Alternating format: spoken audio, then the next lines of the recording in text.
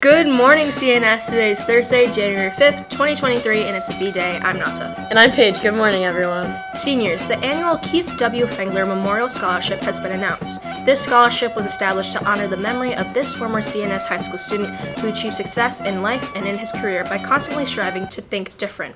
Each year, the foundation seeks to identify graduating CNS seniors that share Keith's values and interests and awards the winners a new Apple computer.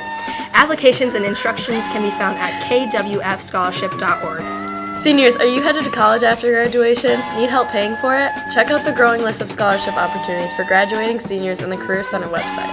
Senior Engineer Lady North Stars, are you interested in the field of engineering?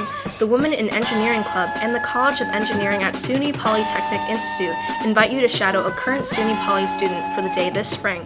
Space is limited, so don't wait to register. See the Career Center website for more information. Students, are you looking for a part-time job? The local AutoZone is hiring. Check out the Career Center website for this and other employment opportunities.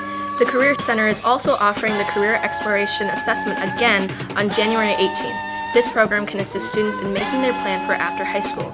Register with Mrs. Deaver or see the Career Center website under Current Events for more information.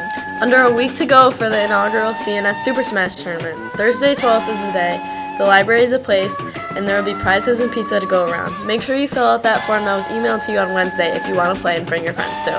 And now here's sports with Johnny. CNS Wrestling remains undefeated and stays ranked 23rd in New York State after a shutout win over Oswego. A 77-0 win with pins from Jovan Dawkins, Sean Aldridge, Jonah Geller, Ethan Warmber, and Cole Kalfas. Good job, boys. Girls varsity basketball is playing at FM at 5:30, and the boys team plays after them at FM at 7:15. It's going to be a packed game, so make sure you pop out and support the team. Theme is Pink Out. CNS Bowling tackled Liverpool last night. Unfortunately, the girls were not able to win with a score of 0-7, while the boys ran away with a W with the score of 7-0. Great job to both teams. On Sunday, the Giants will square off against the Eagles, while the Cowboys square off with the Commanders.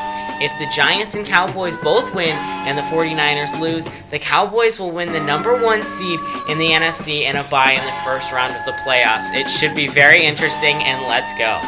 Damar Hamlin has started to wake up and has movement in his hands and feet.